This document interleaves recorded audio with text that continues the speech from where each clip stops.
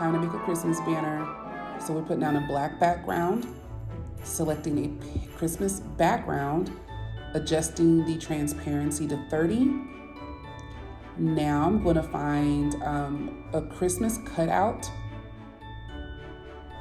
And the next thing I'm going to do is add a red gradient banner at the bottom. You'll see I'm searching for it here, just adjusting the size.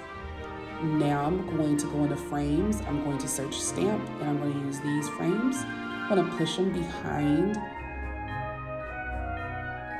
And now I'm going to find a shadow to put in between those two stamp frames to add some depth. Next, let's lay down some text. The font that I'm using here is called The Seasons.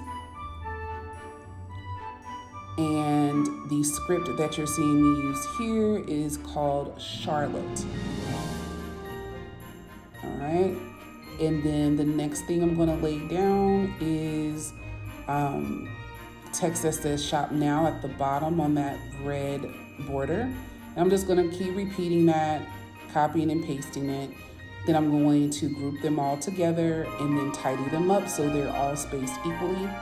Now I'm going to add some photos into those stamps. And that is a quick rundown of how to